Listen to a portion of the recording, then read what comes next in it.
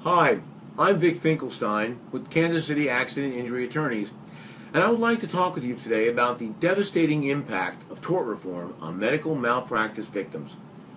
Unfortunately, people who pursue medical negligence claims find themselves in a combat zone in a war between medical malpractice insurance companies and those fighting to protect people injured through the fault of others. The war that is being waged is called tort reform. The tort reform battle involves high stakes, where millions of dollars have been spent by the insurance industry prejudicing the public against people who pursue injury claims.